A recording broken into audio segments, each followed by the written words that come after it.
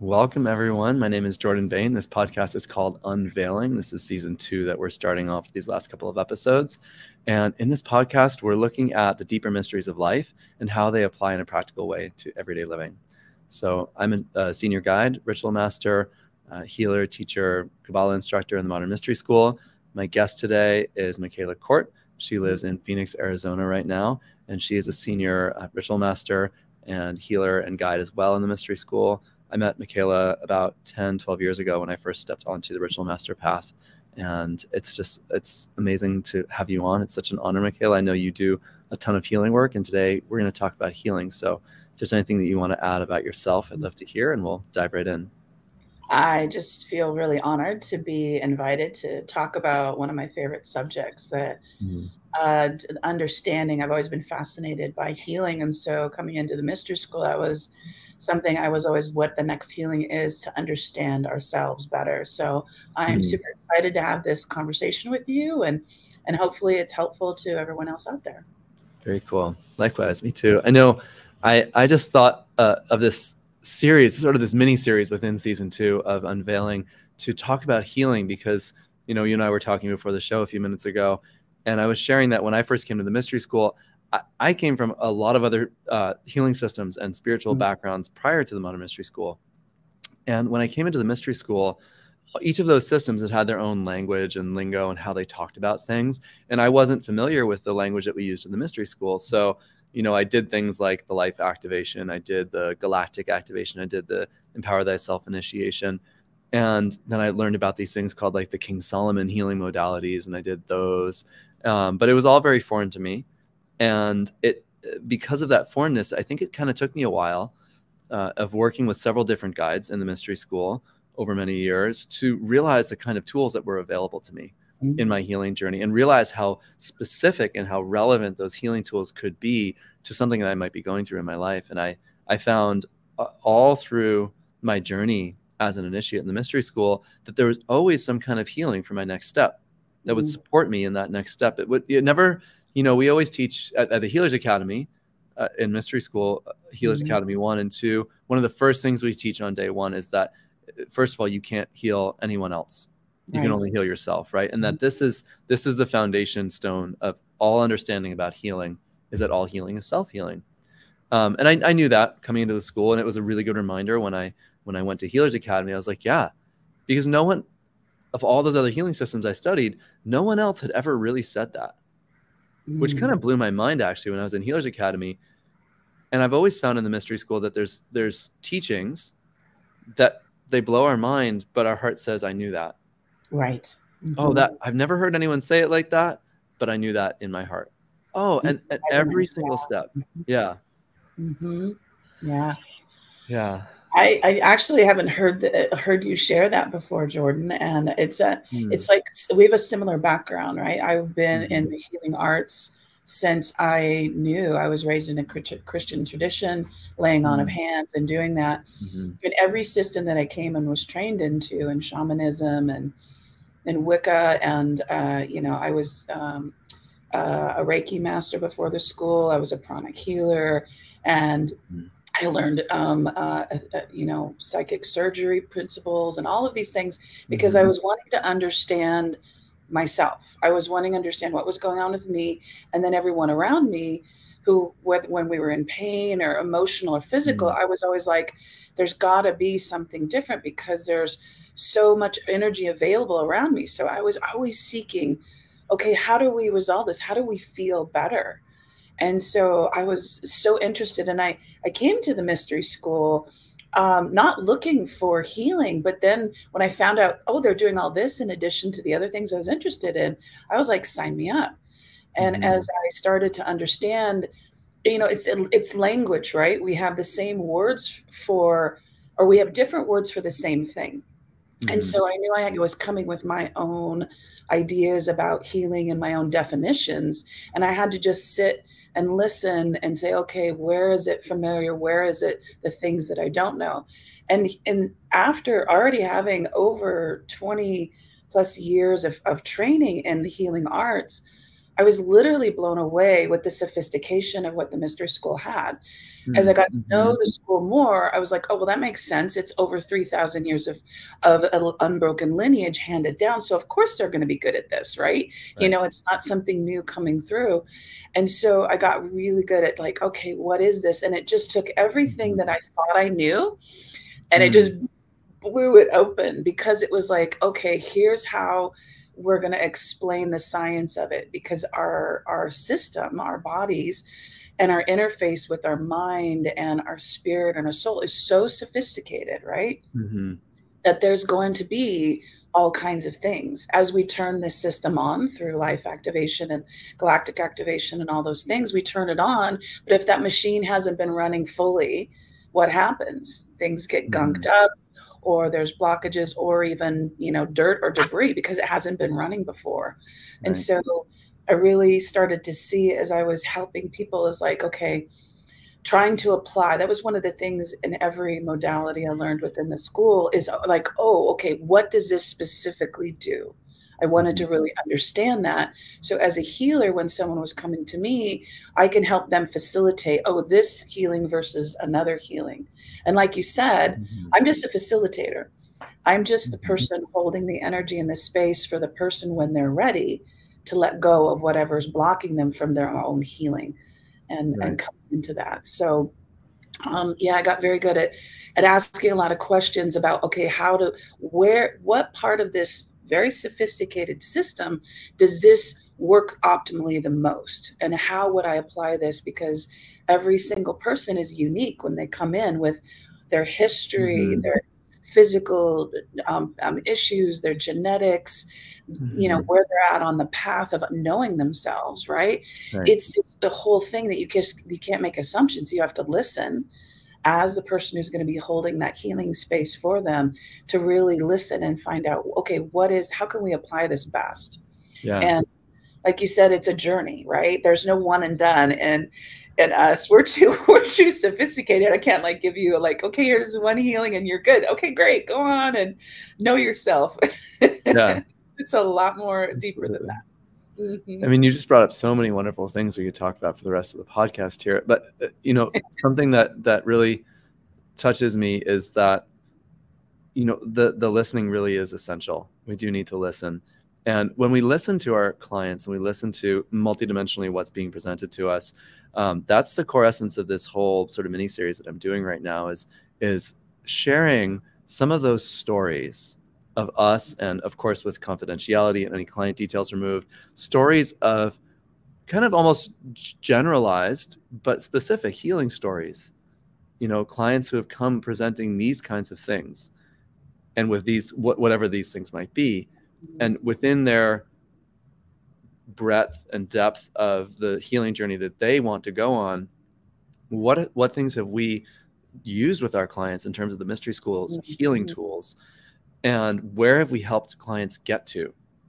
What has that journey been like for them? They've gone through this step, and then they took that step, and then we did this healing for them because something was coming up, or an old trauma was being released, or they were integrating a new level of self-understanding, or they were releasing a mental blockage of how they'd always conceived of and thought about themselves, or any of a million other things that can go on. And the healing tools we have are so supportive. And I do think that oftentimes they get sort of left in the mental wayside as people find the mystery school and are so excited by the core path of what we do, which, let's be real, is very exciting. It's exciting that we have initiation. We have this core hermetic pathway of initiation that takes us from being a normal human being in our lives to being more than that, and then eventually being outside the entire matrix of the normal human construct, so that we can actually send light as senior initiates in the mystery school,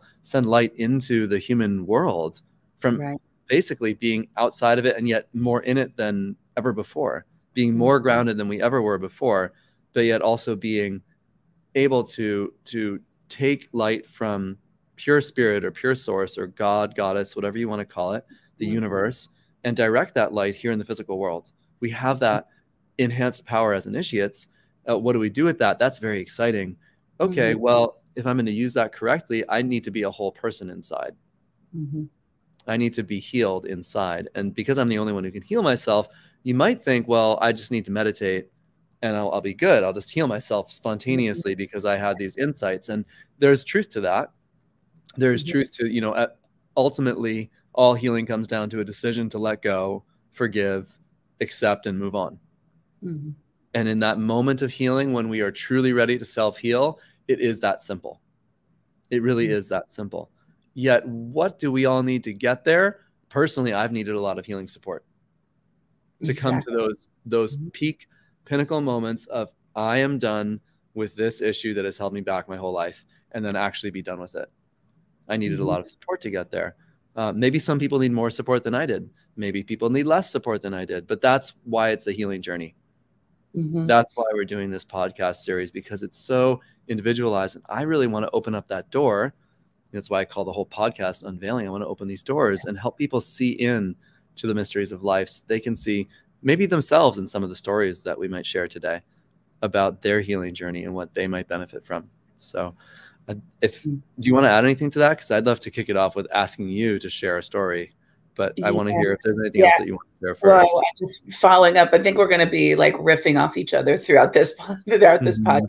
Is it just reminded me of, you know, the illumination comes in, new understanding comes in, or maybe something that strikes you as you already knew that, but you didn't know it, right? It comes to your consciousness, and that increased frequency is allowing you to be in a different place. But that also higher frequency and that light from within that's shining shows and illuminates probably a lot of things. And you can let go of those things.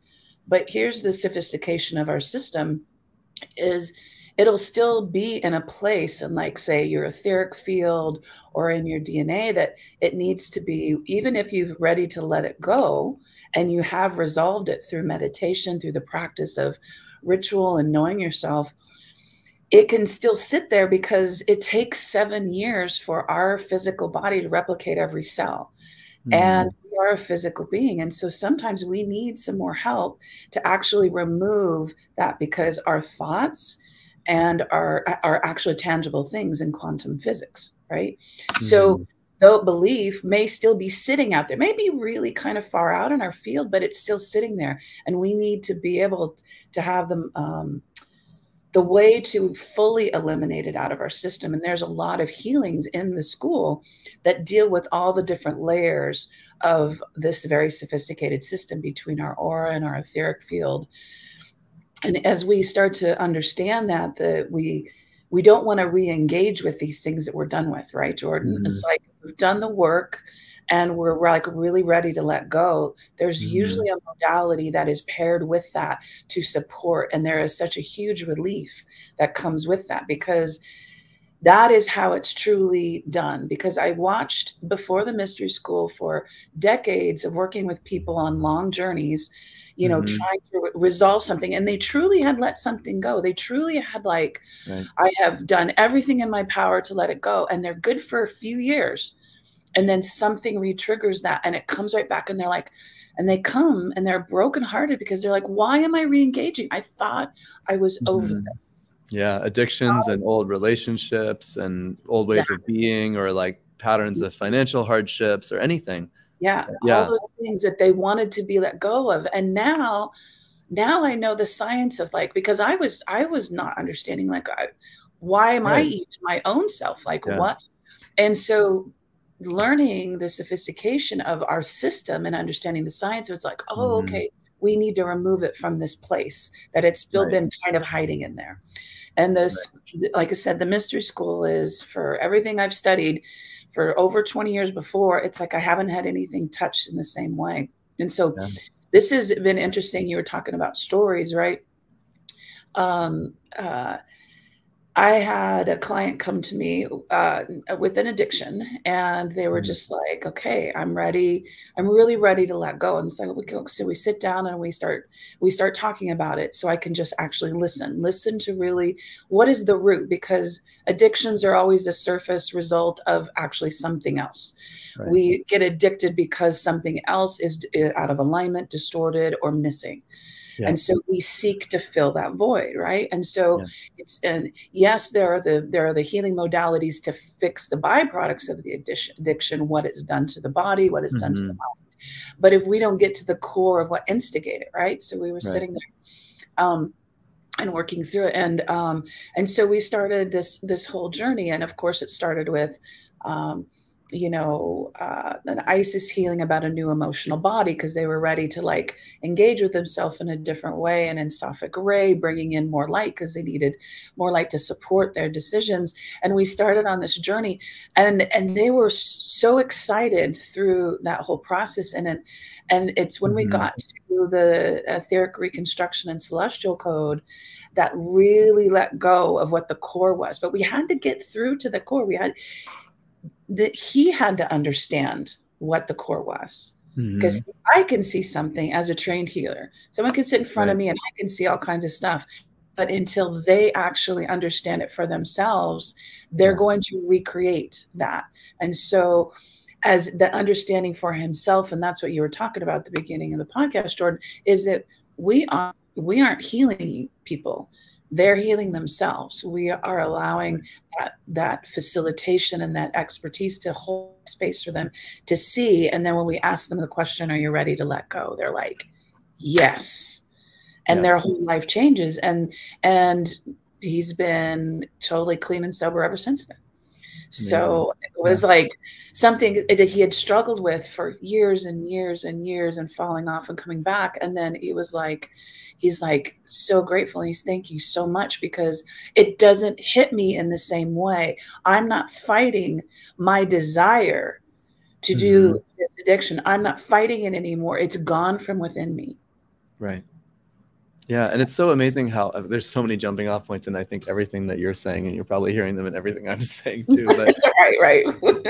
when we have that core of the path of initiation in the school, makes it so much easier to heal as well, because we talk about, the human world naturally has this sort of spin to it, if you will, of negativity, where we tend to hold on to issues. We tend to isolate ourselves away from the natural intelligence of the light and the universe and source of all things. And the humans tend toward, when left to their own devices, as many things in nature as well, they tend toward entropy. The human system, unless it's attended to with consciousness and awareness and light and love and higher energy, tends to degrade.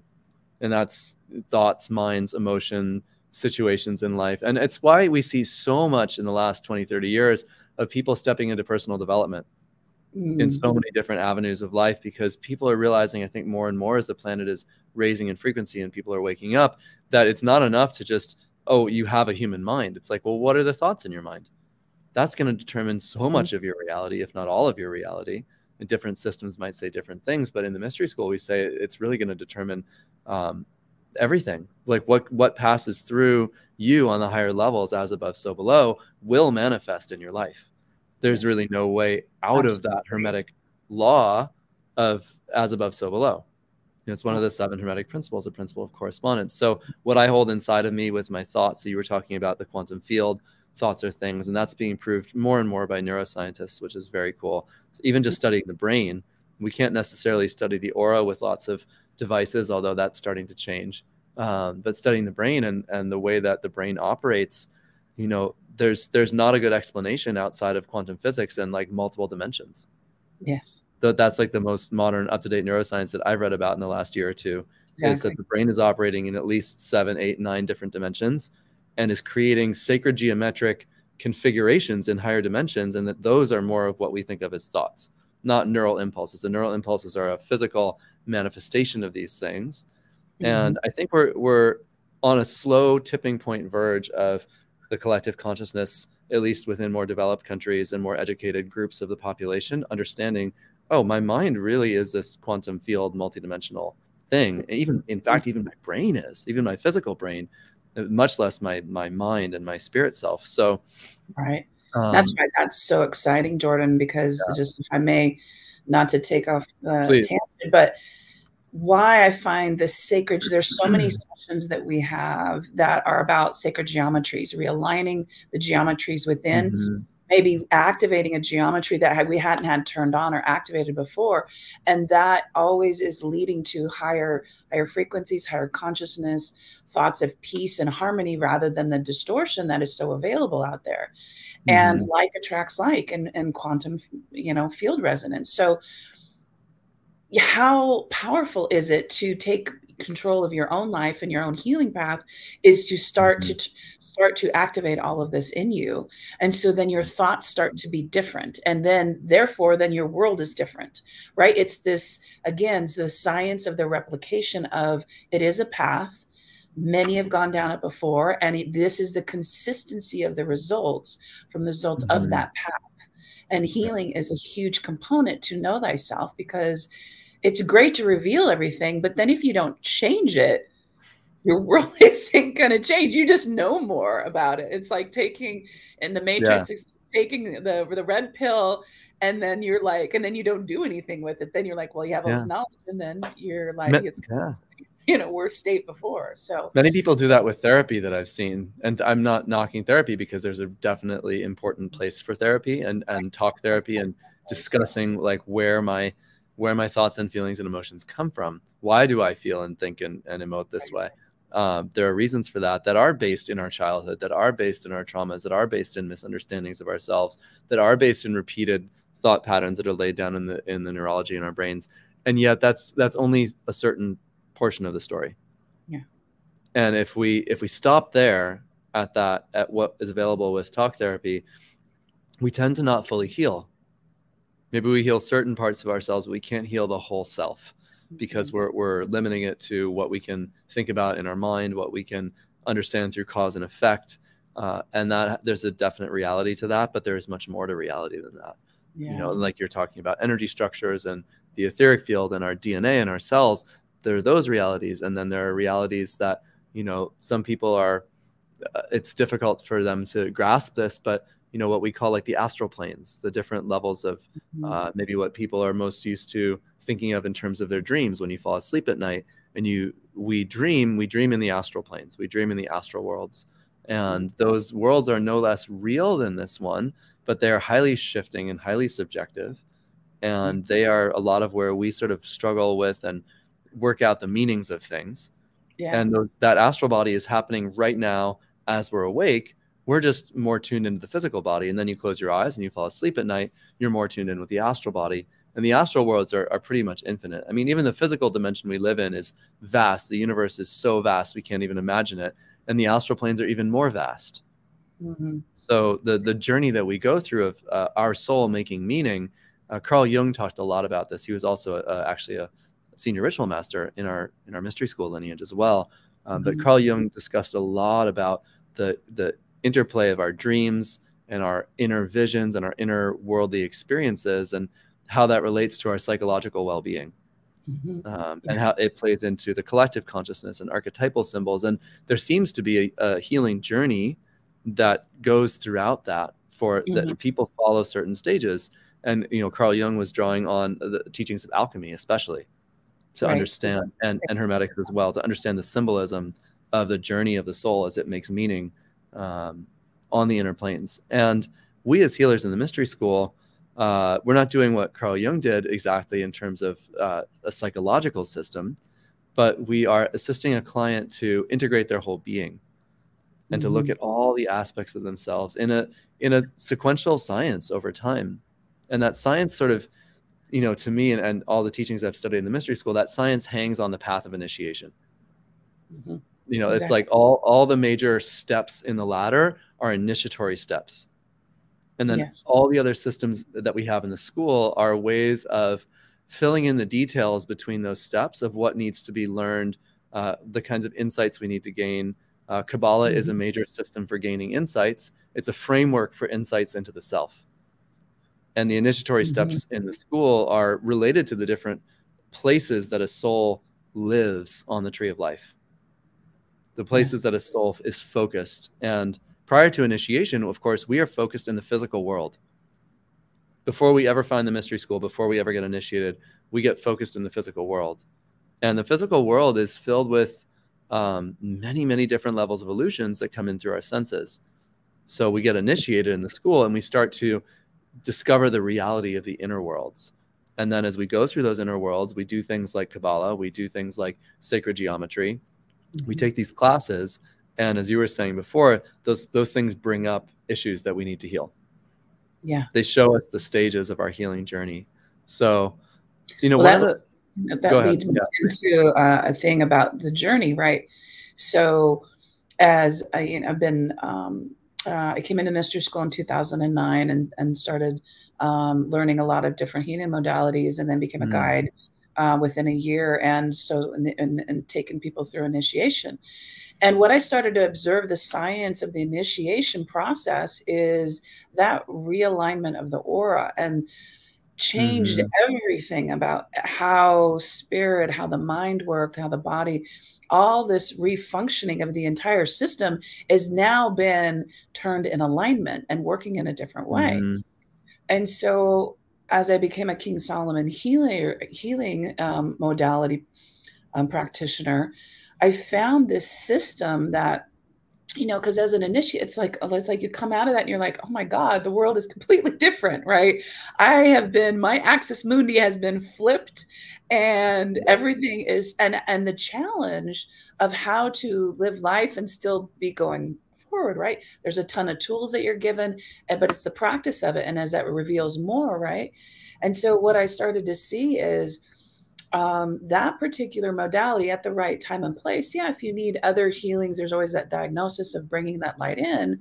But I started seeing the benefit of what King Solomon developed 3,000 years ago in this process of dealing with each level in that healing series. Because it dealt with the tree of life. It activated the seal of Solomon and that sacred geometries, and people started to have movement in their life, right?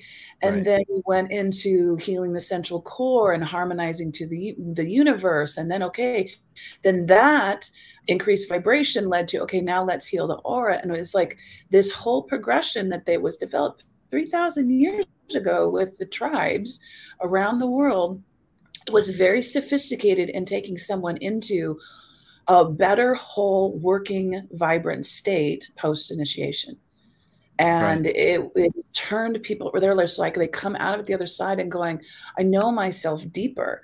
Even if they haven't taken another class, it's like all of a sudden I'm acting in this way that is in harmony with what I just learned, with what and the tools are working better. And it's like I'm inspired, and this spark of life that's inside of me, this joy that's inside of me, I'm accessing because I've just realigned a whole bunch of pieces in my system and cleared a bunch of gunk out, and I'm working at a higher optimization.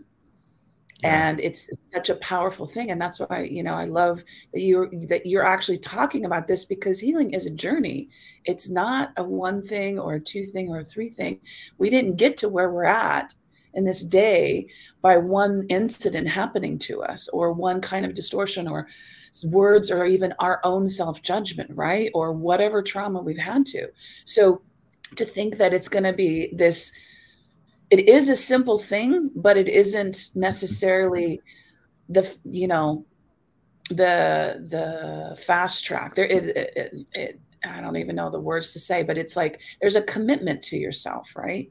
That you want to see yourself as whole and vibrant. And I think some of the things that we end up with, we're so used to in this world, maybe traumatized, maybe not listened to, maybe rejected or abandoned. We're so used to putting the masks on in order to survive that we don't even know what it feels like to be whole, to be flowing from within ourselves, to be in alignment with the universe and with God, or whatever the levels of divinity. We don't even know what that feels like. So we're so used to being out of sync and out of sorts that we think that's normal.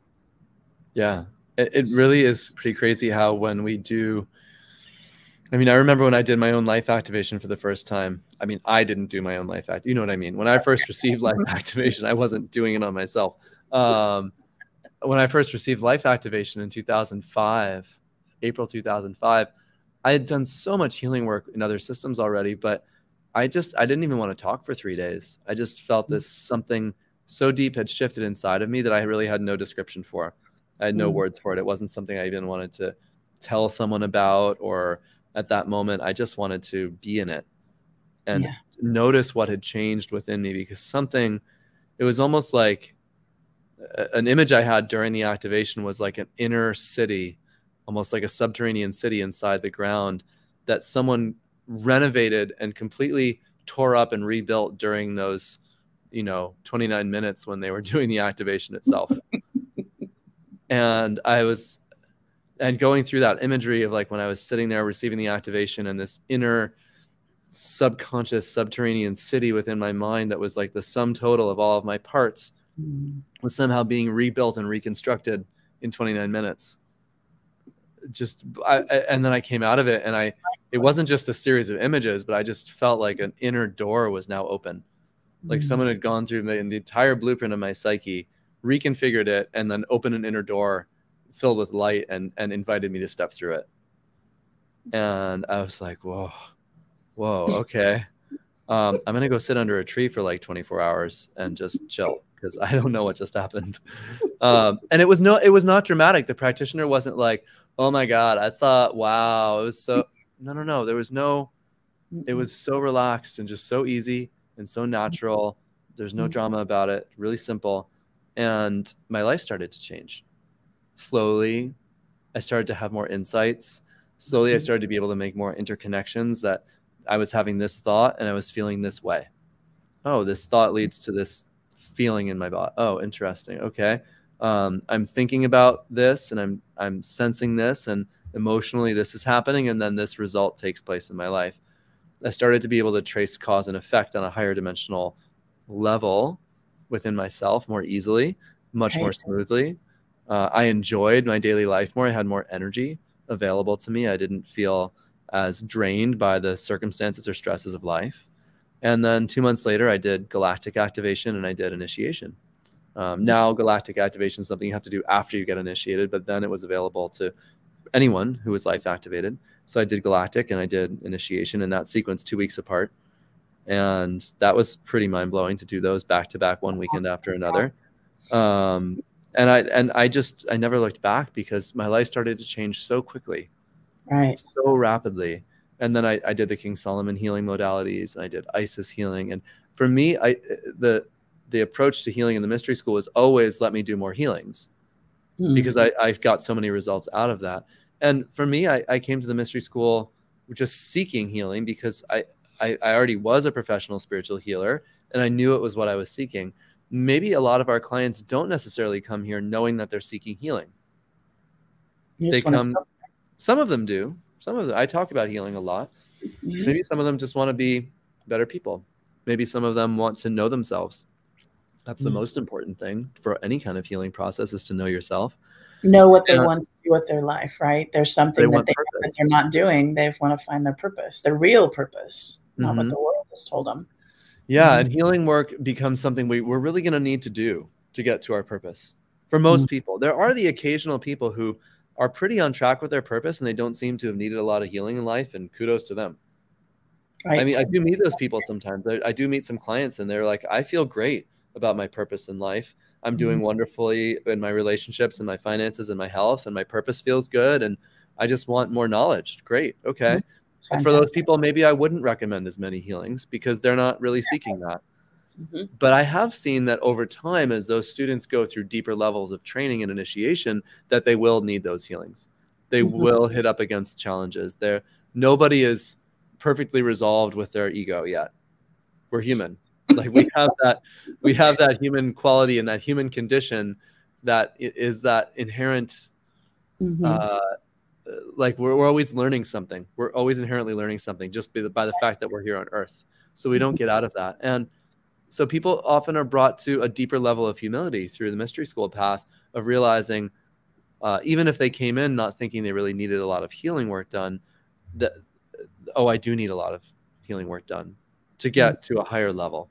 I was functioning at this level in my life, but if I want to get up to this level of functioning in my life, I'm going to need to do some serious healing work. And that's the beauty of working with an experienced guide in the mystery school. Once someone's become a guide in the mystery school, you and I might have become guides maybe a little bit more quickly But now, typically, if someone who's become a guide has been doing this work at least 3, 4, 5 years, most of the time, on average, I'd say, maybe way longer.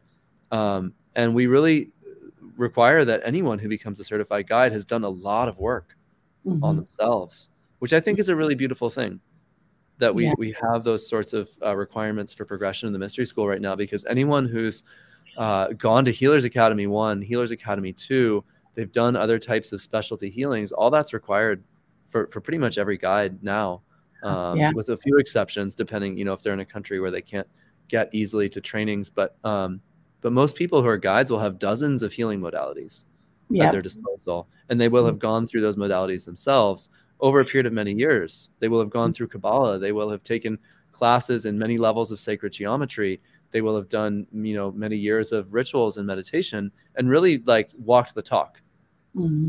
That's the best way to serve people, right? Because that's what a guide is doing, is helping them to know themselves deeper. And like you said, with the going, to know yourself, the eternal self, that's the thing. Everybody knows themselves. They know all the personality. We're very familiar with all of our drama and all of that, in this day and age with the selfies and, everybody's, posting this and that. And it's like your whole life is out there, right?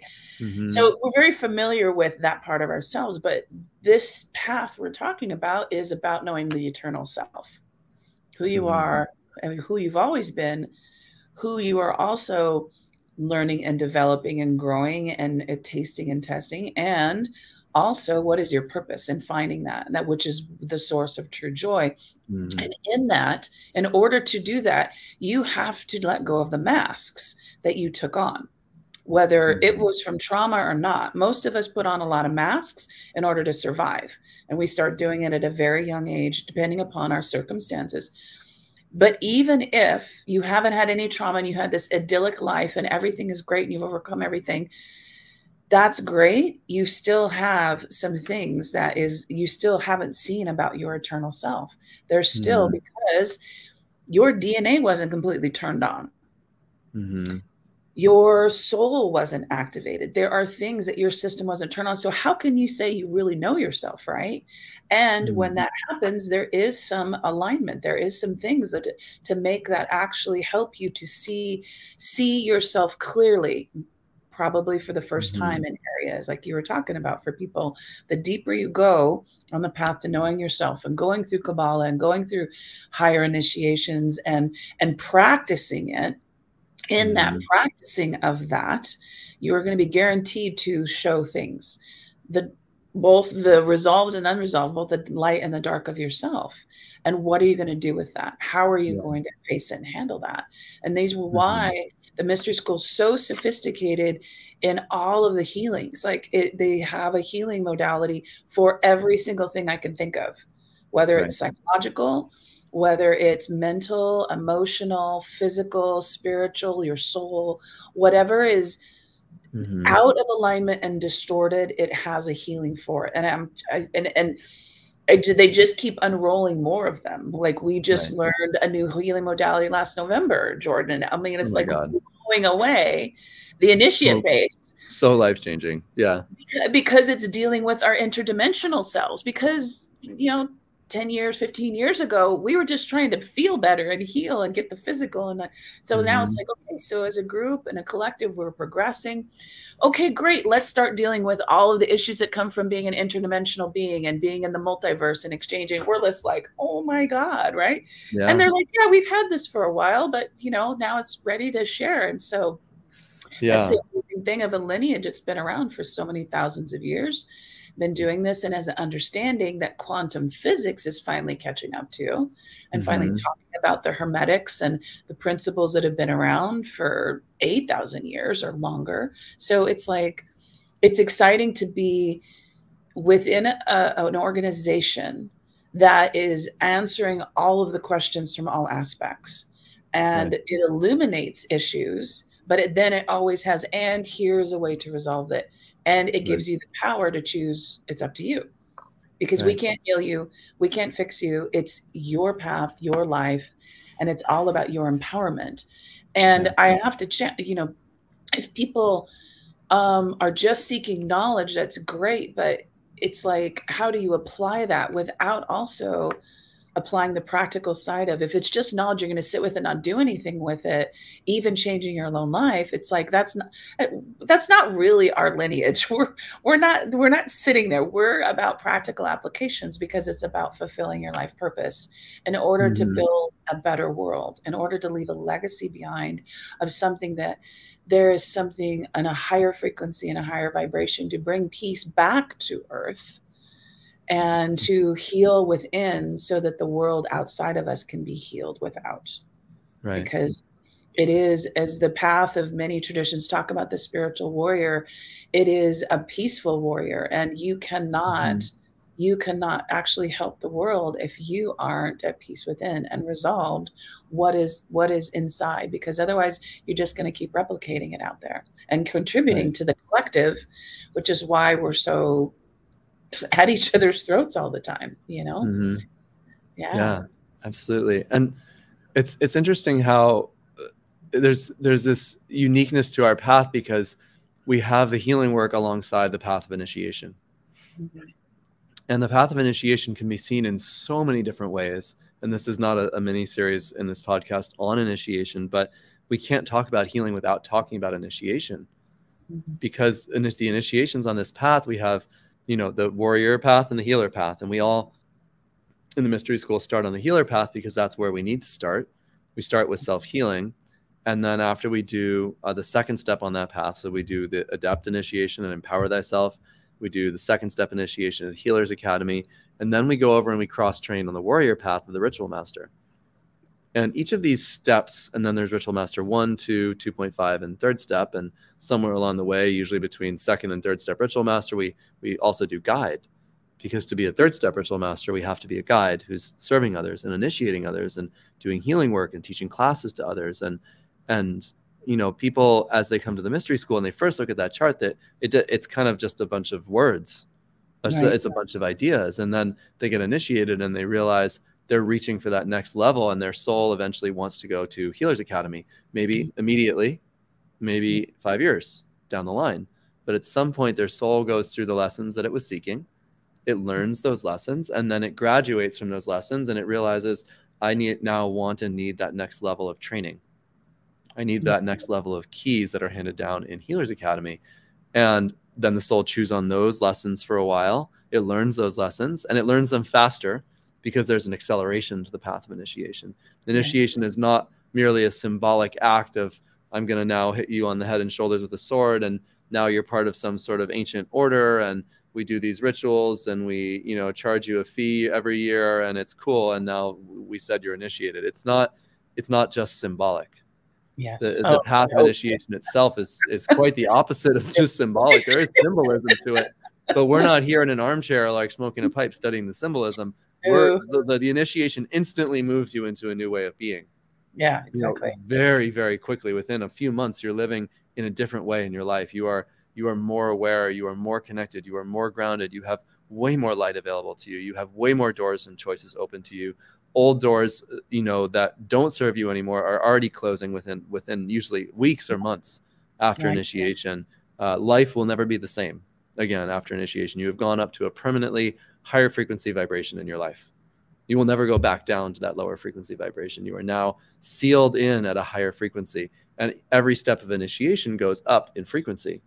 And so with greater power and light comes greater responsibility. And then the healing work goes in between those things. Right. So that we can adapt to, oh, well, I have a mask that prevents me from taking that responsibility. I have a mask that prevents me from feeling myself in that way. I have a barrier in my heart that won't allow me to love myself fully at this higher level of light. Before, I didn't feel like I had any barriers in my heart. But now that I've gone to Healer's Academy, I realized I really need to work on that, actually. Like, I have some things that I should shift because I'm not feeling optimized in my life. And so the healing work that we do helps us to not only stay optimized on our path and always be in a higher frequency as much as possible, but for many people, it's like the missing ingredient to having real joy. As you go up in frequency, to let go Because if I'm carrying my stuff up higher and higher up the spiritual mountain of frequency, it's going to get heavier and heavier the longer I go. I got to put it down at some point. And I might need some expert help in putting it down. Yeah. If I didn't, that would be very weird. And that's just not how life works. Like the people that I know from high school, and I hope that at some point they see this podcast, that'd be cool. But when I have seen people from high school or college, oftentimes, yeah, they've grown in some ways, but oftentimes they're pretty similar in frequency to what they were when I knew them in high school 30 years ago, 25 years ago. And this is not an insult. It's just, if you're watching, I love you. And it's great. You be you, you do you. But we're definitely not a calcified path, right? Yeah, there's so many more options available to you. And when you step onto this path, you turn around to your homies who you hung out with 5 years ago, and you're like, wait, what do I even have in common with these people? Because I'm not in the same place spiritually, vibrationally, emotionally, mentally. I'm not thinking about the same things that I was 5 years ago. I'm not thinking about the same things that I was 2 years ago. My life is so different every few years with this path in a better and better way, in a very drastically improved way, that the people and places and things and activities of the past are at best distant memories. And, you know, most of the time they're just gone. And I can reminisce about the good old times, but really the good old times are not nearly as awesome as the times I live in now. So I don't really find myself reminiscing about the good old times all that much, because my life is a million times better now than it was back then. And my life 5 years ago was also pretty good. And 10 years ago was pretty good. And 15, and like, it just gets better. I tell you, it just keeps getting better. The older I get, the better life gets, or even actually contemplate could be this good, honestly. And my family all knows that. Like my kid is a life that I found mystical and was led to it because it's changed all of their lives in my life, and the level of that I can do so much greater, right? And I have a funny story about Healers Academy, because you mentioned it. So I tend to be a little bit, you know, like logical side of like things have to kind of make you like, okay, I want to always like have it make sense, right? And I was like, wow, the second step initiation is so important, because the level of empowerment that happens with it, that, you know, we were talking about, the first step is to make your own life better and to start that healing process and doing it. But to take the second step in this initiatory, you gain so much. It's really about fulfilling your life purpose. It's to give you that power so that you have energy, ability, and to do good in the world. More like where it is businesses. It's not about, and it's not necessarily about being a full-time. And so we shouldn't, why do we call it Healers Academy? Because it's like, I have all these people that I'm initiating and go to heal because they don't want to become. You're breaking up a little bit. Oh, yeah, I'm breaking up a little bit. You're breaking up a little bit. You were saying you have people you're initiating and they don't necessarily want to go to Healers Academy because they don't want to be a professional healer. They don't want to be a professional healer. Like I'm not doing that. And I'm like, well, no. And so I was like, well, we should read this. But here, brilliant Sonia is like, it took me a couple of years to understand Healers Academy. Though it's called that, is in order to step into your purpose, which is interestingly are your true eternal, that you're just getting to know.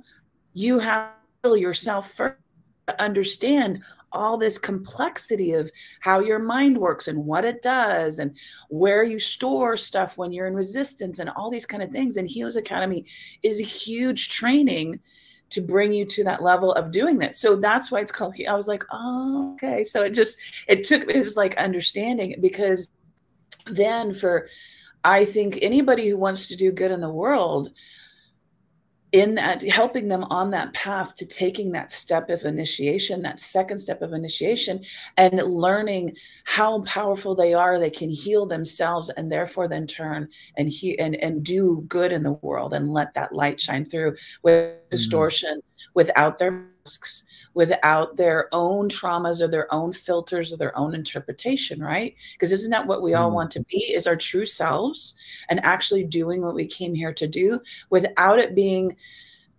filtered through something that just causes it not to be the truth of who we really are. And that, isn't that the joy that we have attained, Jordan? We talk about how much better our life is now than it was years ago. Filtered. Because we are ourselves all the time. And we don't have to hide behind all these things, and we can have joy. We don't make up stories and lies in our relationships, and we don't lie to ourselves. Like, it's easy, you know, like it's easy in a relationship, hopefully at some point, to like not lie to your partner. I've never lied to a partner ever in any relationship. Like, I've just never lied to anyone. I don't lie. It's not a thing I do. But how many times have I lied to myself? Exactly. You know, and then it's like, now I don't lie to myself. Or you don't even know. You are not aware of that's what I mean. Yeah, your subconscious. I don't lie. I would never lie to myself consciously, but like I lie to myself because I don't know the truth enough of me. If I don't know the truth enough of me, I'm gonna be telling myself a story about how I think my life is, and maybe it's not even what it is. Yeah. Maybe the story I have of my life isn't who I actually am. And so, yeah, you're right. The reason our lives are so much better is that we're not doing most of that anymore. Yeah. We've eliminated 95% of that, 99% of that from our lives. And so there's always more that we can clear. There's always more that we can understand. There's always higher levels we can go to. When we go to that next level of training or initiation that opens us up to a new level and dimension of reality, we discover there's more things to clean up there. Right. There's more reconstruction, reconfiguring, refining, tuning, whatever you want to call it, tweaking of ourselves. And sometimes major openings, major aha moments. Like, you know, right now, one of the three Ipsissimuses, one of the three heads of the mystery school, Ipsissimus Dave, you know, you and I were just up at about a month ago in Toronto doing the Warriors of Light program. And just some of the teachings that we have in the mystery school right now that are being released around understanding divine masculine and feminine energies. Oh my gosh, yeah. So life-changing, like saved so many people dozens of years of relationship suffering. To take one day of a training, you know, to sit in a training for one day, but to even be able to understand and receive that, you pretty much need to be a ritual master. Yeah. So because your vibration has to be at a certain frequency to even take in those keys. Because you can't hear it. Yeah, you won't be able to. You'll be like, you'll either think you already know it, or your ego will twist it around in some way and shove it somewhere else and try and put it in a box of what you think you already understand. This is how that truth that hits it comes in. That's different than just sitting in. We've all sit in seminars and self-help and always tried to, you know, most people that are any connection to us are always already trying to find something better. You know, they're looking to better themselves or their mind or healing or whatever. So there's lots of places to go out there and you're like, oh yeah, that makes sense. Or you get some knowledge. But if the only stimulation that's happening is up here, is that really the truth that really changes? Because it's the transformation that hits you here at your heart that really, like, you're like, oh my God, that's the aha moment that breaks open. Because where do all our masks sit? Where we hide from the world and from ourselves. It's all around the distortion of the mind. That's why so many of our, and when you step on the path and you're going deeper into it, at the beginning, we're dealing with a lot of the stuff that's the easy stuff, really. It's the very evident that's blocking, right? You know, physical and maybe some emotional stuff. But it's like when we get into the illusion around the mind, you're talking about that illusion, that's the harder ones, right? Yeah. Because there's parts of ourselves, even our own brain, that's like the masks and the shadows and the labyrinth that we have created, and also part of the human collective that we're tapped into, is like we have to break out of that to remember that we are eternal spiritual beings and that we are multidimensional beings living in many realities all at the same time. Yeah. And to do that, we have to start breaking the constructs of the traditional mindset. And that can be kind of scary, That can be actually a really scary thing, to start to open up those doors that have never been opened, and to tear down walls that have limited ourselves and limited who we think we are, really are. We have to do that in a way that's hermetically true also. Exactly. You know, and Doing hermetic that. teachings they always point to the truth unfailingly again and again and again, because they don't claim themselves to be the truth, but they always point to the truth. Yeah. And there's a really perfected science of hermetics in the mystery school that I've never seen anywhere else. It's written about in hermetic texts that were written by ancient initiates, but if you're not initiated, you don't know how to read those texts. Exactly. The keys aren't open for you. The doors aren't open because you don't have the keys. Right.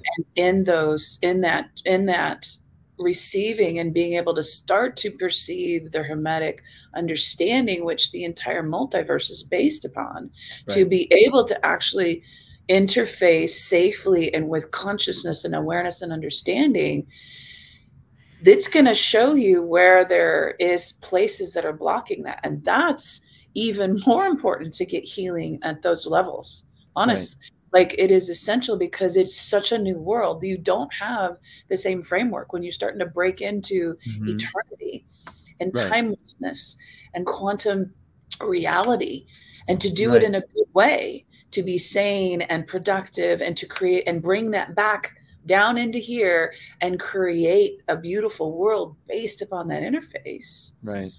There's some work to be done, and there's some things to face, and it's an investment, right? Yeah. You know, it's a commitment and an investment in that. Yeah. And that's really, I mean, I've never really successfully seen anyone do that without the Ritual Master program. You know, they need to be a Ritual Master if they're going to successfully, safely, in a grounded way, penetrate through the veils of the multiverse. Right. Well, I wish there were lots of other ways to do it. I wish that, like, every spiritual path on earth did that. That would be so cool, because it would be so much easier for humanity to progress. Right. Right. I haven't seen anything compared to it in a safe way, how to engage and to really move into that quantum magic and quantum reality. And I know, you know, we call it the warrior path within the school, but actually I like to call it the magic path, because it's really about magic. You cannot actually become a master of true magic and actually engage in quantum reality. You can't actually know yourself without the Ritual Master path. You can't, because it opens the mind. It gives you keys to understanding. It gives you, like you were saying, it's like, okay, we get to a certain level in your path, and you and I both trained very highly, been through, you know, you've graduated School of Mage. I'm currently in the School of Mage in this training, and we get to a certain level. We're like, okay, we're kind of like, okay, we've gotten to a certain place, and then all of a sudden our third order goes, okay, so great, you're here. Now let's open the next level of reality. And we're like blown away, right?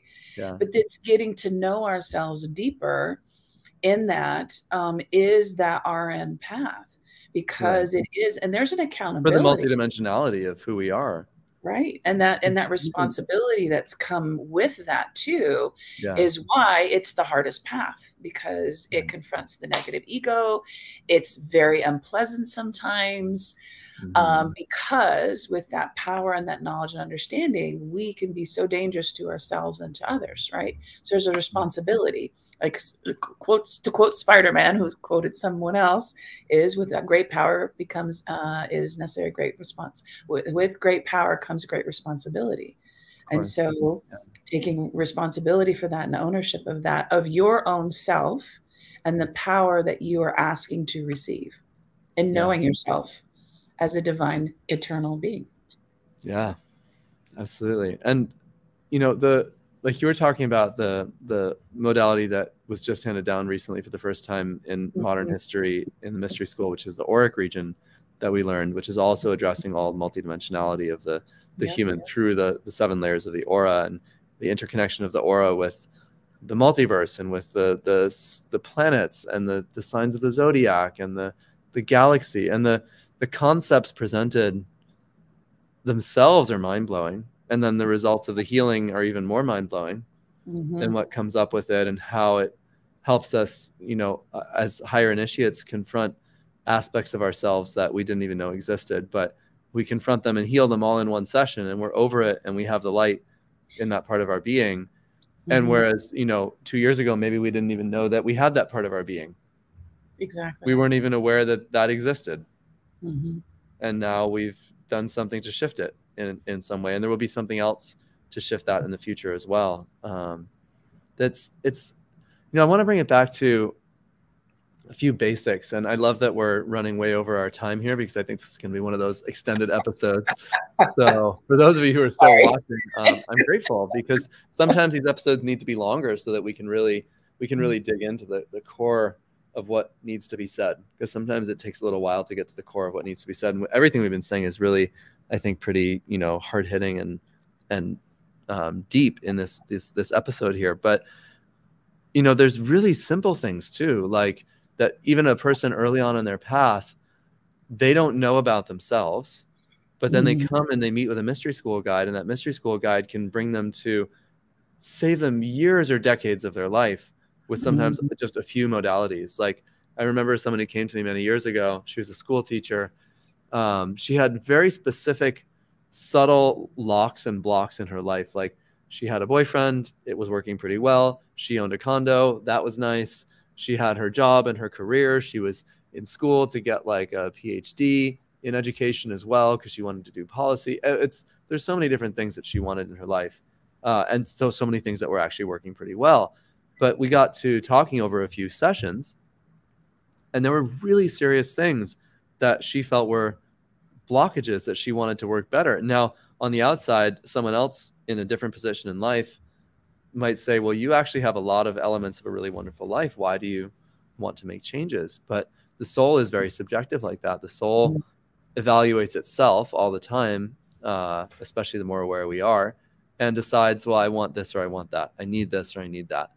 And that's that, again, it's all subjective. So she came in for a bunch of healing sessions, and we went on a journey. We did life activation. We did spirit activation. I suggested an initiation for her because I really felt like she was ready. And she said, no, I'm not. I don't know. That sounds great, but I don't want that right now. And more things came out over time. Like, it came out after maybe our third or fourth session. She was like, actually, I kind of have a serious drinking problem. Mm-hmm. But I didn't realize when I first saw you that it was a problem. Mm-hmm. So it took 2 months into this healing journey together for her to realize, I've done three or four sessions with you now. Every couple of weeks, I've come in and I've had a life activation, a spirit activation. I think she had an Isis healing at that point, maybe something else, like an aura healing. And she was like, this is a problem. I want to stop. So we did an Ensophic Ray 3 series for her to help her sort of reboot her sense of herself and bring a lot more light into different parts of her and be able to make more choices, just free up her ability to make new choices.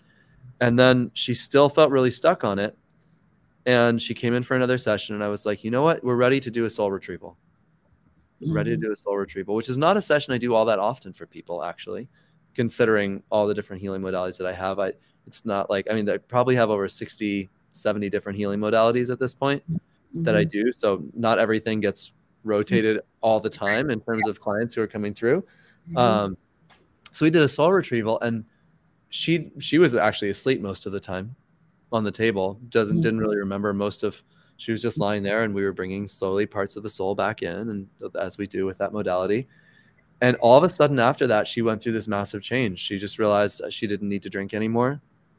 That she realized that there was a part of her that left when her dad died when she was a teenager, in her teenage years.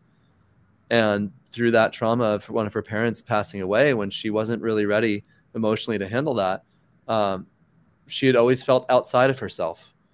And then finally, after 7 or 8 sessions of working together, we were able to bring a part of her. She wouldn't have been ready on day 1 or day 10, but after about 6 months of working together, we were able to bring this part of her back that had left. And her desire to drink just disappeared.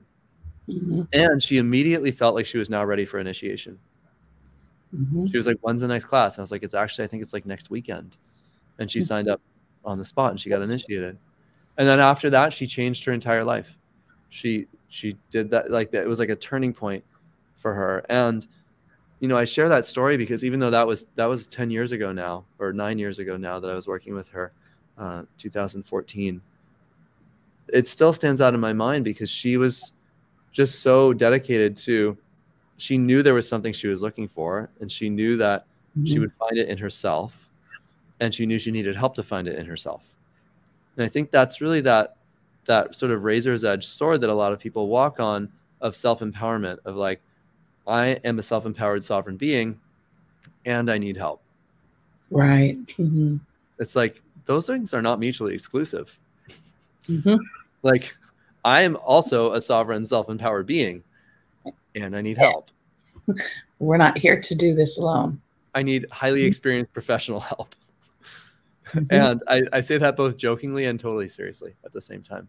Right. Because I've never gotten successfully to a new level in my life without a guide of some kind. Whether that guide was an initiated guide in the mystery school, like when I found the mystery school, whether that guide was a teacher in shamanism or Reiki before I found the mystery school, or angelic energy healing therapies, there was always a guide. And when I became a guide myself in the mystery school, then there was a ritual master teacher. And as I went all the way through the ritual master program, there's still a ritual master teacher. And now there's the third order.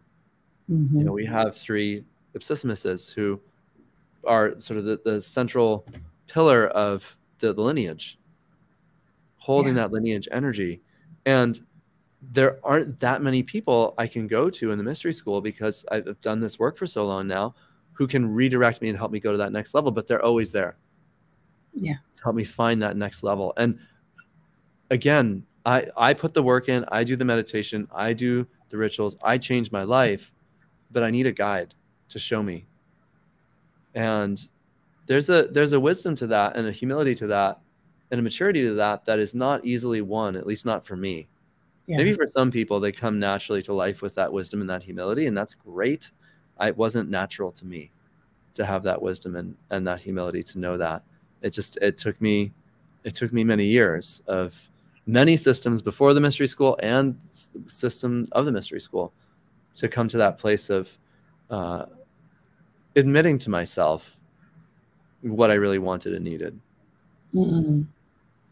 This is why in the special thing of what a guide can do is hold that space, right? And the training and the depth of the reason it's such a powerful initiation is the expansion of themselves in order to be able to really hear and discern what is the best service for you, whoever is sitting in front of them, and the best advice in that, and being able to contain, because like we started this conversation talking about how sophisticated we are and all the things that could be what is causing the block of the light, of their own light emanating out, right?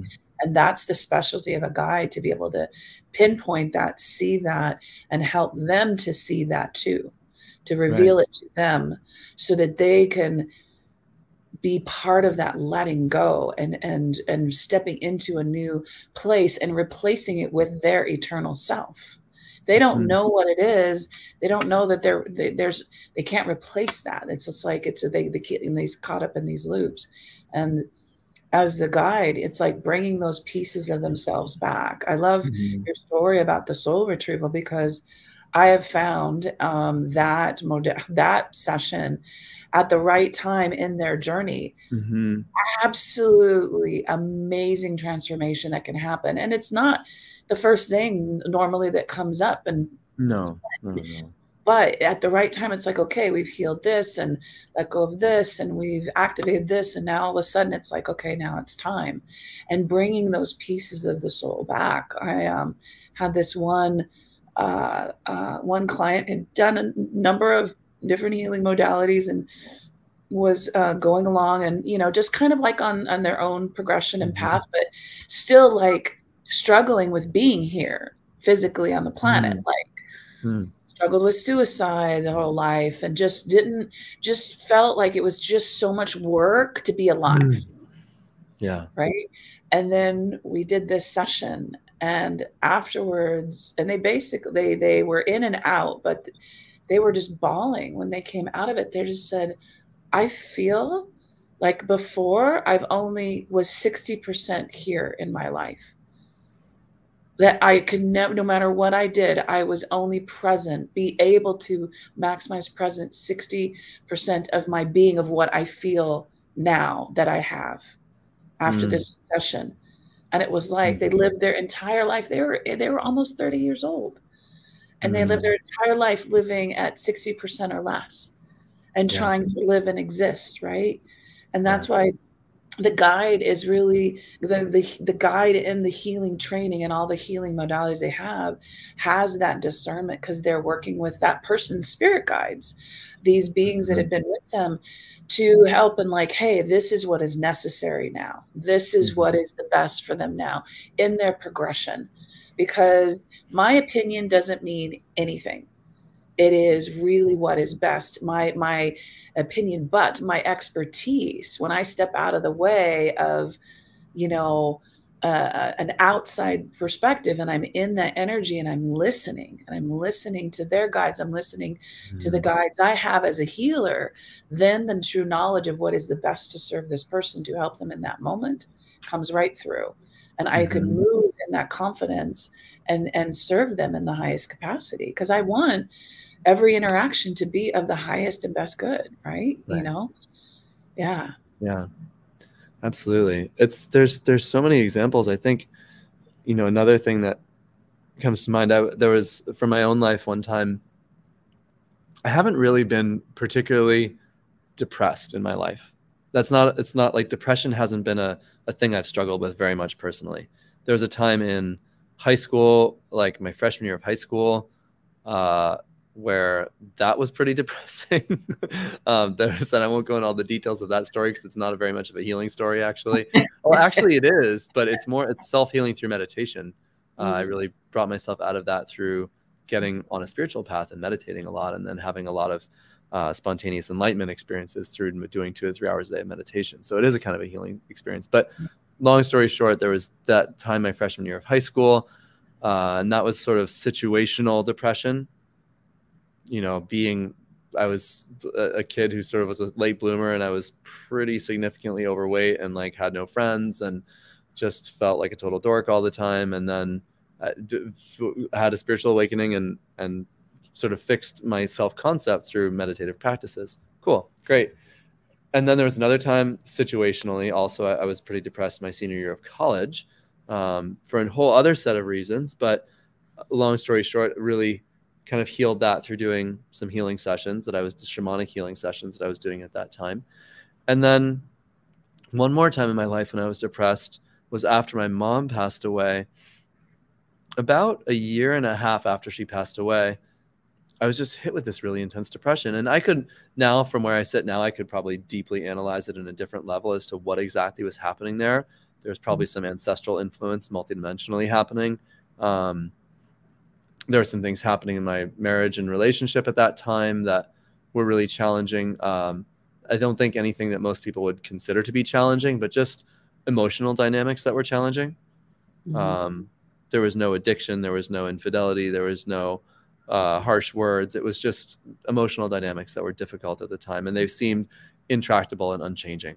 So the combination of maybe some interesting ancestral stuff and some relationship stuff, but beyond all of that, there was also just an energy that I didn't understand that was happening in my mind that felt kind of crushing and challenging, and I didn't know what it was. And I was working with a mystery school healer at the time who was traveling into town, and she was like, I think you need Isis 2 healing, second level of Isis healing. And I said, what is that? I didn't even know what it was. I hadn't had it handed down. I just hadn't had access to it before. So I received that. And within 20 minutes after receiving it, all the depression was gone. I mean, I was at the point where I was considering, even though I had done a bunch of other healing sessions, they weren't the right healing session. Right. I was doing other things, like I had a cord cutting, and I had another Isis healing, and I had done the King Salomon healing modalities again the previous year. And I had other types of healing, Enochian healing, etc. But it was about having the right healing at the right time, and talking with someone who could really hear and listen and make the right recommendation. And they were like, you need Isis 2. Let's do Isis 2. And literally the depression was gone in 20 minutes. It was that simple. And I don't even know what happened. They toned an archangel's name 22 times, and they clapped their hands in front of my third eye. And I I know. know, right? I love that one. I'm just standing there and sitting there, and I'm kind of half passed out in my chair, right? Right. And Yeah. then 20 Yeah. minutes later, I'm not depressed. And I know. I'm already a guide and a 2.5 ritual master at that point. Mhm. Mhm. So, it's, to me, it's one of those funny stories about getting the right healing at the right time. But when you're Exactly. really depressed, life's not very funny. Mm-mm. Like, there's nothing funny about that. And you'll try It's, anything. yeah, I was like, do I need medication? And Mm. I'm someone who doesn't really believe in medication. I mean, you know me pretty well. And it's like, I'm Yeah. not like, let me go to the doctor. Let me Mm-hmm. go get on some meds. I was like, maybe I need to go to see a naturopath and get on some like herbal. I actually was trying homeopathic like antidepressant Mm-hmm. at that Yeah. time, which was doing absolutely nothing. Mm-hmm. I was trying like these like herbs that were supposed to be like relaxing to the mind so you could de-stress, and like that was doing absolutely nothing because it wasn't a physiological thing that I needed. It was a spiritual, emotional thing. Right. And out there in the world, they only can diagnose what they can perceive, and they Right. only perceive this, and so they can only diagnose that, and so therefore they're missing all the other complexities of the whole self, and those things actually cause a lot of the physiological things that we deal with because we're all interconnected. So Mm-hmm. having someone who has that whole greater understanding, and what's nice is that the mystery school, we're all connected, right? So you may be working with someone, but there's a lot of times, I mean, I have a lot of modalities just like you. I mean, like I have just Mm-hmm. basically everything in the mystery school. So when people say, well, what do you do? And I'm like, well, Well, page after page after page is like, well, like I'm not going to list all of it. right. But there's even then those times where we're like, okay, I think you need to see this person because there's something that I'm being guided or hear, like that I just know that this is going to serve you, and this next Mm. step with that too, and that we work together as a team, right? And that we're able to just like trust and knowledge, because in our training within the mystery school, it is diligent, right? You and I were both in healing modality and practices years before the school, right? But is it a little tough Mm-hmm. learning in the mystery school? There's standards and there's testing and Mm-hmm. there's to make sure that the practitioners are consistent, and again using that approach that is like, you do this and you do this and you do this, and it gets the same results. Right. You don't change it because you did muscle testing on yourself halfway through and determined that Right. you had a better way to come up Mm-mm. with it that day No. because Archangel Michael told you so in your dreams last night. It's Exactly. It's like, yeah. nope, it's done this. I can have confidence in referring because there is a consistency and there's a professionalism. It's why we Mm-hmm. come back and get tested, and because we want to be delivering what we say that we're delivering, that we've said for 3,000 years. Right. We Right. want to be able to have that consistency. So certification within our organization is really important. A certified, because Sea Healer remains certified, and that it is Mm-hmm. consistent, and it's so that people can have that confidence that that lineage is coming through in a very pure way and not a Yeah. distorted way by Right. people's opinions. Maybe they like, oh, I can just tweak it a little bit, and I Mm-hmm. think this is I'm getting guided, or I was just channeling this inspiration. Well, that's all great, but that is not the 3,000 years of lineage that comes through, and the purity that you can rely upon. And that's really Right. the difference. What separates us from a lot of other things out there is the quality of that, and the Hermetic tradition of making it based upon Hermetics, which raises that frequency out of, say, like this Hermetic soul retrieval that we do in the mystery school. I learned soul retrievals through shamanism and a Mm-hmm. whole other, and I've been doing it for years prior to the mystery school, same as my Right. etheric surgery. I had a training in other traditions, and I come in here and there's just this level of Right. professionalism, precision, the science. There's so much theory and understanding before we even allowed to start practicing, because we have Right. to be able to hold the energy, and why only certain initiatory levels can actually do certain healings, because you have to be at that greater level of understanding to hold Yeah. the energy in that way. You have to be able to wield that, and not from your personality and not from what your own opinion. And that Yeah. is really deviation from, again, like I said, a lot of other places out there. So Yeah. yeah. When Yeah. someone goes to Healers Academy and they pick up that life activation wand, they're wielding the energy of specific archangels, but not because they said so. not because they did a meditation on it, but because they're initiated to do so. Yes. And that's, you know, that statement could sound like many things. Maybe that statement just sounds like marketing to someone. Okay, fine. Okay. Well, whatever you like to think, that's great.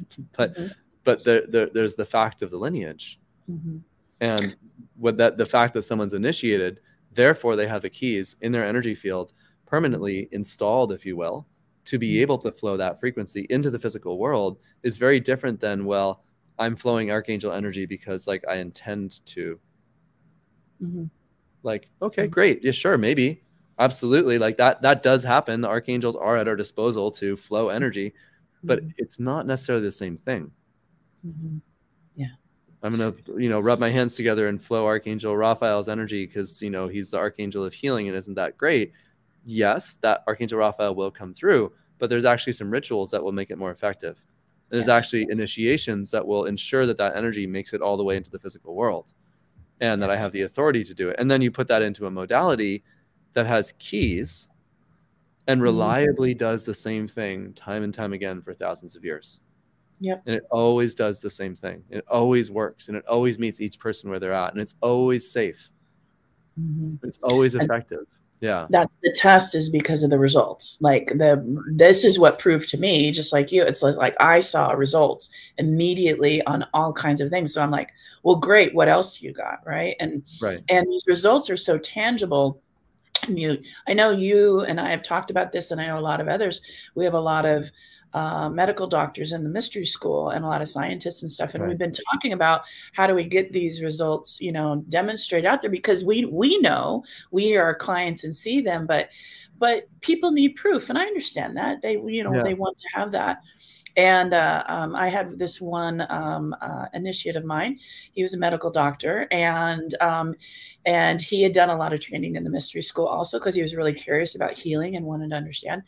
And he was in a skiing, injured his knee in the skiing accident, and he did the big 3. So he ripped it really, did the ACL, and you know, it's kind of a common injury, but it's like, and they're like, well, you're going to be like 2-year rehabilitation, multiple surgeries, because like you ripped it majorly. And he was a very physically active person. So of course he got on the phone, and we didn't live in the same city.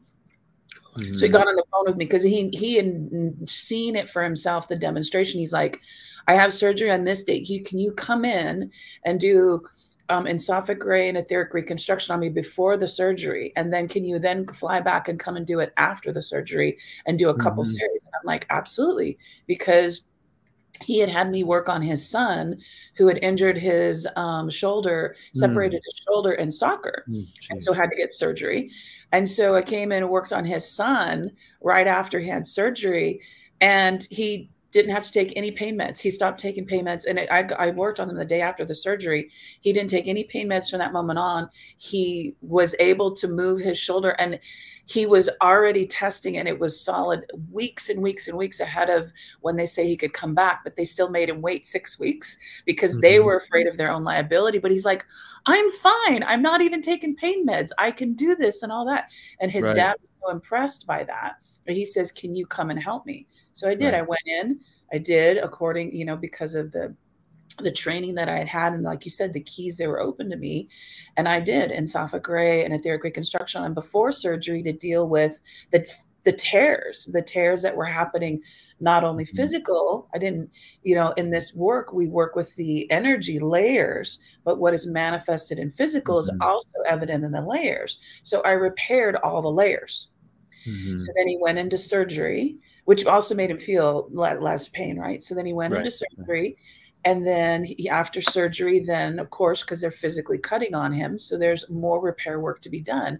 And we also healed anything connected to that in the energetic layers, because thoughts manifest as things. So was there a weakness in his field? Was there a thought he had about himself, of all that? So we did all of that.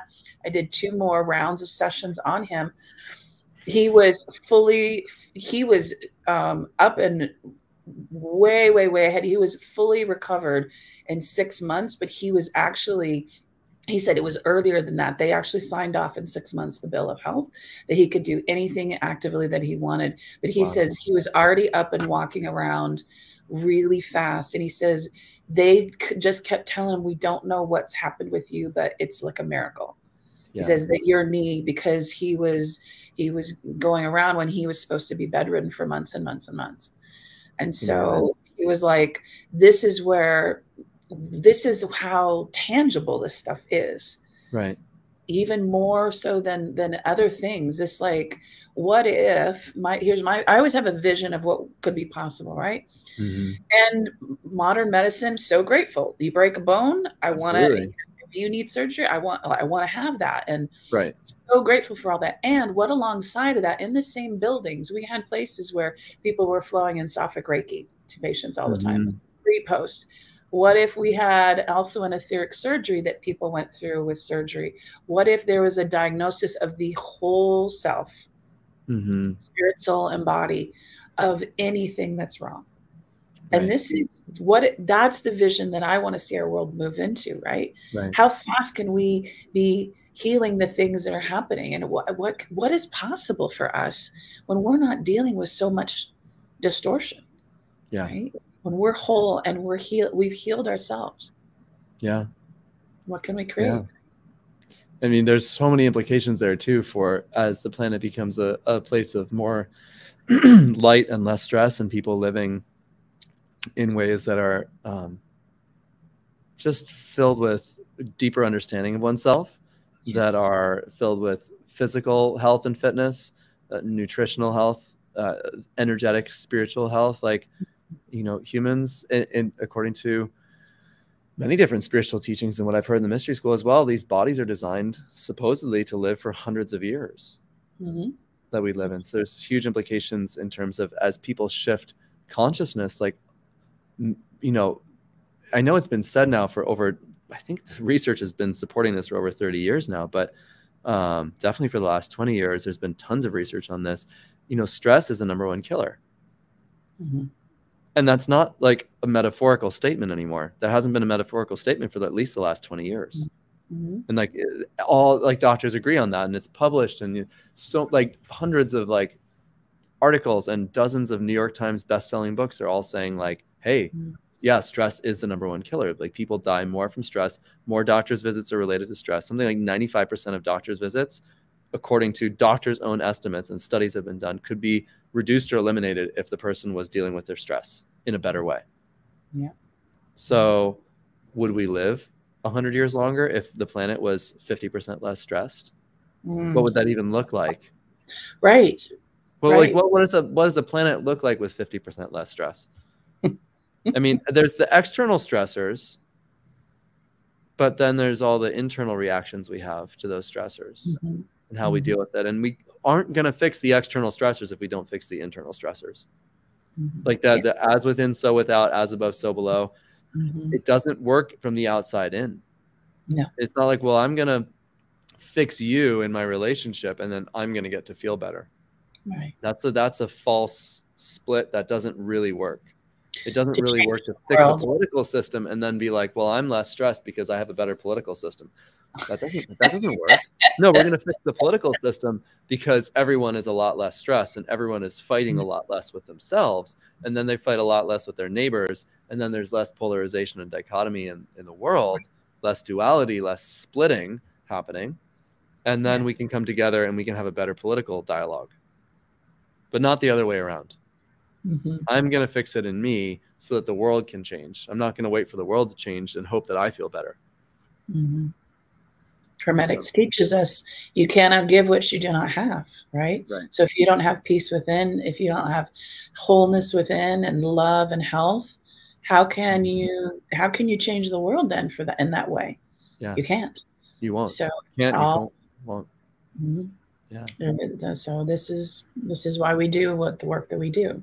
And why we are the healers that we are, and have taken that in order to, again, be better healing ourselves first, right? You and I have gone through all of the modalities that we do for others multiple times usually, and I have gone through multiple receiving of those for myself so I can understand that and heal myself, so then I can share it with others. So I recognize, oh, you're going through this. I know I recognize that because I went through that. Okay, great. Let's do this. This was really effective for me. Let me share that with you. Absolutely. Well, we're at an hour and a half here, and I could keep talking, but I think we both have other things that we have to do with the rest of our day. So, yeah, thank you so much for being on this podcast with me, Michaela. It's just been so fun. Yeah, and hopefully we'll do this again sometime. Okay, whether we're talking about healing or something else. But yeah. we could spend another hour talking about etheric construction. We could spend another hour talking about King Solomon modalities in Santa Gray, like just that. It really is.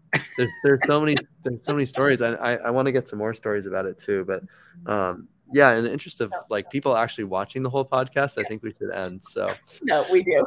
Yeah. Great. Well, thank you all for watching. If you tuned in and you made it this far, good for you. There's so many other podcasts that I have on YouTube, and you can find some of them on Apple Podcasts. I'm going to be releasing season 2 on Apple and Google and other podcasting locations over the interwebs. If you like this, share it. Share it. It's easy to share. Facebook, YouTube, all that stuff. Share it with friends. Tell people about it. You can tweet about it or hashtag Modern Mystery School, and tag me in it if you want. Jordan Bain. Same with Michaela. We'd love to hear from you. So thanks for watching. We love you, and we'll talk more about healing next week. Take care.